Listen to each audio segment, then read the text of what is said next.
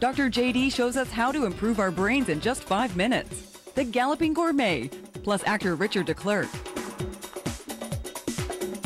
He has come to the world of gardening, and he has come to it with a fervor. Graham Kerr joining us, chef, TV host, and author, and gardener now.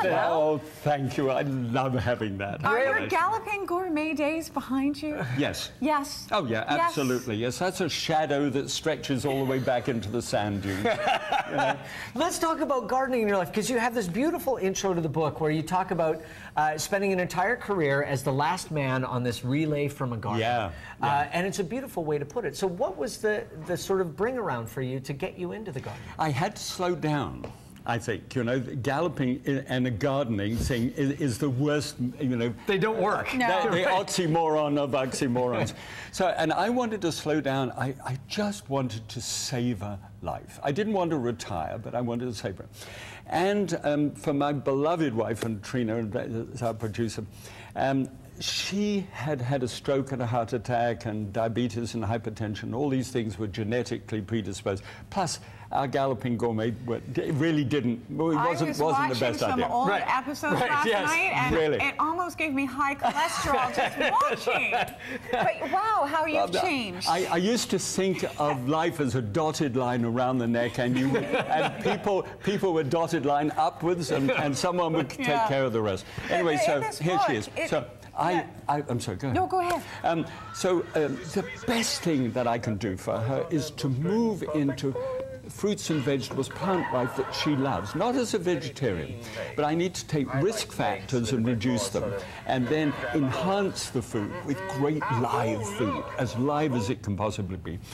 And it's the liveliest places in your backyard. Absolutely. Yeah. Let's start with arugula, because that's what we're talking about today. Sure, absolutely. And maybe tell us how the book works. Yeah, it's a brilliant idea. So many people get perplexed when it comes to gardening and what you're supposed to do and how you care for things. But tell us how you simplified it. I was completely blown away by this. I thought I could not do it. I've never met a plant I couldn't kill. I mean, truly, I mean, apart from mint and bamboo and horseradish. Which will live anywhere. Yeah, exactly. So what I did is I went to friends and I said, I want to do this. I want to dig up my yard. Will you help? And they really helped me. I have gracious people, gardeners. So they came and they told me information. Now, I spent 2 years on this book. And I went from gracious people to books, backwards and forwards, and then application in my own backyard. And this is brilliant because you've got everything that takes multiple pages in a gardening book, and you've really whittled it down to one page that's really applicable to what you need to know when you're planting something. I needed to know stuff. I couldn't get too involved. Right. And gardeners are great involved people. They can go on forever about all the little rhizomes and everything else. And this was leaving me for days. I said, look, I just want to succeed in year one, enough so that I'm enthusiastic. Maybe have a salad. I want to be able to grow my arugula and eat it that year. Okay, so arugula. Let me show you what I've done here. And this is all in the book anyway. There is something that goes on in our culture today, which is, if anyone gives you a recipe and wants you to do something, thank you, Dylan. She's got the nail. Thank you. Yeah, I do need help now. They then say to you, but it takes too long. Yeah. Now, this particular process takes 26 seconds. All right. with your, and I have timed it time and time again. That's it. This is how you make yogurt cheese. You then take that and you put that away in a fridge, and it drips overnight. Yeah. And after it's dripped overnight, thank you so much. You're welcome. It looks like this. You can actually, it is really That's just solid. Leaving it in the fridge overnight, 1% yogurt. Exactly. Now, people then say, overnight, 12 hours dripping. And if you need to get in the fridge and watch it drip, then that's going to take up your time. But I did that on a show once. I cleaned the fridge out. I got in the fridge with this thing and sat there, try and put the point. Anyway, so what you get out of that, usually it's a little pale green, but I don't know. This is Canadian yogurt. So this is whey. W-H-E-Y. Yeah. Now, this is pure protein. It's very good protein. Are you going to drink it? No, it's actually quite disgusting. But it's pure protein. If you drizzle it into a lovely pungent soup, you will never know it's there. But you will grow muscles. That's right. So we're left here with... Okay, so that's it. Now, what I'm going to do with this is just turn that out. Oh. And you see how nicely it's standing. This is why Graham got himself. This is why I wear black slacks, so that it will stand out. And Trina's just looking at you going, oh, my husband. That's fine. Okay, so now what? So that is yogurt cheese. Can we dispose of that? Yeah. Yes, please. Now, this thing here that I've got here is goat cheese. Yes. Now, this is high saturated fat goat cheese. Now, if I put that onto there, I have now immediately just changed that goat cheese by mixing it up like that. I've now made a mixture of goat cheese and that yogurt. Now, the yogurt is fat-free. Yeah.